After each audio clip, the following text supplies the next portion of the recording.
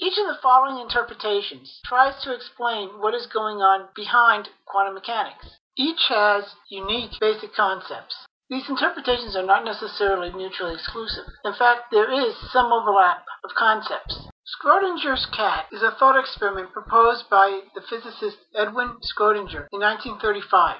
It involved placing a cat in a sealed box with a vial of poison that would kill the cat if broken, along with a radiometric material and a Geiger counter set to drop a hammer on the vial of poison if it detected a radiometric decay event. When the cat is later observed, it is found to be either dead or alive. Each of the following interpretations has a different description of the state of the cat. The Copenhagen interpretation of quantum mechanics was proposed by Niels Bohr in 1920. According to this interpretation, a quantum particle is not in any one state, but exists in all possible states at once. When a quantum particle is observed, it is essentially forced into one of the possible states, the state that is actually observed. The fact that it may be forced into a different state each time explains why quantum particles behave erratically. The state of being in all possible states is called an object's coherent superposition. When an object is observed, the superposition collapses and it is forced into one of the states of its wave function. In the case of Schrödinger's cat, according to the Copenhagen interpretation, the cat is both dead and alive at the same time, until it is actually observed. Ultimately, the only thing that really matters in this interpretation are the experimental results. It is currently the most popular interpretation of quantum mechanics, but it is losing ground. The consistent histories interpretation of quantum mechanics was put forward by Robert Griffiths in 1984. It works backwards from the results of an experiment and says that only a few possible histories are consistent with quantum mechanics. As a result, quantum mechanics simply predicts the probabilities of various alternative histories. In the case of Schrödinger's cat, it is either alive or dead, but not both. Quantum mechanics just gives the probability of which way it may be. The consistent histories interpretation is not very popular because it still doesn't explain how a particle can go through two slits and interfere with itself.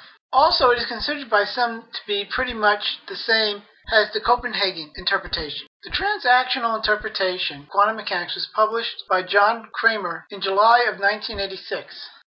It sees quantum mechanical waves as standing waves in space-time that constructively interfere where the particle is and destructively interfere every place else. These waves go both forward and backward in time. However, there is an exact canceling of waves so that no net energy travels backward in time. In this case, Schrödinger's cat lives until the interference patterns inside the sample result in a decay event.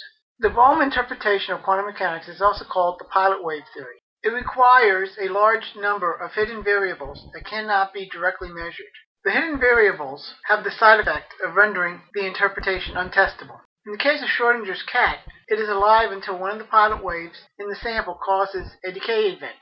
The many worlds interpretation was proposed by Hugh Everett III in 1957. This view sees the world as constantly splitting off into multiple universes in which every possible quantum event actually occurs. This fits perfectly with evolution, since even the most improbable events occur in some of these universes. In the case of Schrödinger's cat, the universe keeps splitting off into each alternative. In one, the cat lives, and the other cat dies. They both happen in different quantum universes. There is, however, no evidence for this interpretation. This is because the alternative worlds would be forever out of reach. And while quantum interference between adjacent worlds has been suggested, the possible evidence for it, that of single particle interference, is not unique to the many worlds interpretation. As a result, acceptance of this interpretation is purely philosophical and not scientific, because it cannot be tested. According to the consciousness causes collapse interpretation of quantum mechanics, consciousness causes the collapse of quantum mechanical waves. This is usually associated with observation. There is some supporting evidence for this, though the evidence is not exclusive to this interpretation, because it is also compatible with general intelligent design. This supporting evidence comes from the human brain. It turns out that synaptic activity in the brain requires quantum tunneling on demand. This shows at least some degree of control by the mind of quantum wave functions. More on this later. This view fits well with both New Age Hinduism and the Christian worldview. New Age Hinduism because it provides a way for the mind to interact with the world beyond the five senses. The Christian worldview, because since God is the ultimate mind, it provides a model for his interaction with our world. In the case of Schrödinger's cat, it would be both alive and dead until observed. Then the mind of the observer would collapse the wave function, choosing one or the other. It is similar to the Copenhagen interpretation in this regard. Our final interpretation of quantum mechanics is called General Intelligent Design. It is also known as General Grand Unification. It was published by Dr. Robert Herman, Professor of Mathematics, retired, U.S. Naval Academy. This interpretation fits well with the Christian worldview because the idea of an intelligence controlling the universe at its fundamental level fits well with God as described in the Bible. In the case of Schrödinger's cat, the cat is alive until the controlling intelligent agent decides to cause a decay event to take place. Then the cat dies. The reason for bringing up this issue here is that the relationship of the mind to quantum mechanics provides evidence in support of the last two interpretations.